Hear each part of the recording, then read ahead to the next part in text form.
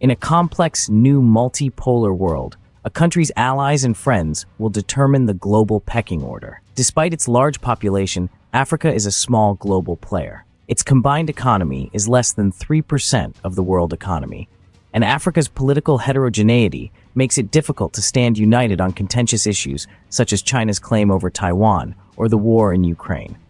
Although most African countries aren't part of global value chains, external economic challenges and tensions affect them deeply. Africa's most violent period since independence was in the years before the Berlin Wall collapse in 1989. At the time, tensions between the United States, US, and former Union of Soviet Socialist Republics, USSR, led to intense proxy wars in the Horn of Africa and Angola. Based on that experience, a new era of competition between the US and China doesn't augur well for the continent. At its peak, the USSR's economy was only half that of the US, whereas the US and China will be roughly equivalent in the next decade. China is already larger when using purchasing power parity. By 2050, the Chinese economy will be almost 30% bigger. China is the world's factory, manufacturing cheaper and more than anyone else. It has flooded the world with affordable solar and wind products to fuel the green transition. China is the global trade destination for many, and it builds much of Africa's infrastructure. China and surrounding Asian countries are emerging as the most important source of economic growth globally. According to an in-depth study by The Economist in May 2022, no other country comes near the breadth and depth of China's engagement in Africa. In contrast, US trade and investment with Africa is declining. If the US wants to maintain its influence on the continent, it should find ways to collaborate rather than compete with China. The bill proposed in April by a bipartisan group of senators to renew the African Growth and Opportunity Act, AGOA, for another 16 years shows that influential US groups are willing to engage with Africa for the long haul.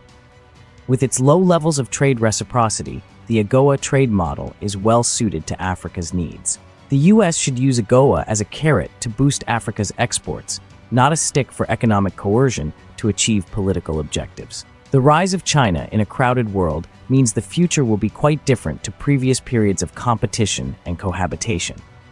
Many of Africa's ruling elites cast longing eyes towards China's autocratic development model as a means to reduce poverty. Democracy and the free market haven't delivered development, they argue. There is a sense of restlessness in Africa, where the median age is only 19. The youth bulge is expanding with limited prospects for formal employment, a healthy life, or meaningful education. To analyze the impact of various global futures on Africa's development, the Institute for Security Studies' African Futures and Innovation program has examined recent and likely global power shifts. For the past century, the US has been the most powerful country in the world. It has successfully presented a narrative that equates global development, stability, and progress with American interests and values. Many Africans look to the US, given its freedoms and opportunities, although positive views of the US are dropping in number. The image of a violent mob descending on the Capitol in January 2021 shattered the myth of American exceptionalism, exposing a country torn asunder by its political divisions. Rural America's reaction to globalization and the rise of domestic populism detracts from US soft power. At the same time, its declining ability to deter others is on display in the Middle East, which is on a knife edge. Instead of oil from Africa, the next commodities boom for the continent will come from minerals needed for the renewable energy transition.